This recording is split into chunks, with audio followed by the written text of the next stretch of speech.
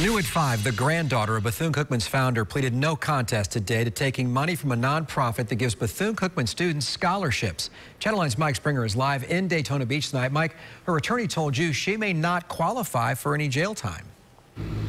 And members of that nonprofit group told me here at court that would just be unconscionable to them if it happened. In fact, they tell me this theft has crippled their organization, so they can no longer give out scholarships. They may even have to dissolve.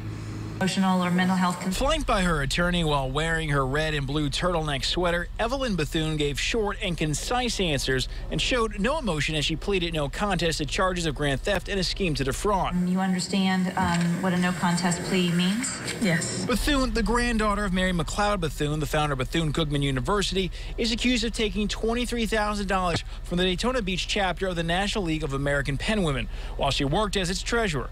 The nonprofit gives scholarships to students, including some that go to BCU.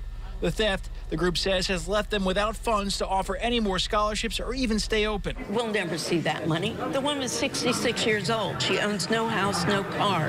Where's she going to get that kind of money at that age? Police say Bethune spent the money on herself to pay for doctor's visits, eating out, and getting her nails done. Bethune declined to comment after, but her attorney says she's willing to accept any jail time if a judge orders it. She wants to get it over. I think the community wants to get it over. Her attorney adds Bethune is collecting money from family and friends to pay back the group. She's facing a maximum of 25 years, but her attorney feels she won't get any jail time because of the charges here, as well as her record. Now she'll be sentenced March 26th. Reporting live in Daytona Beach, Mike Springer, Channel 9 Eyewitness News.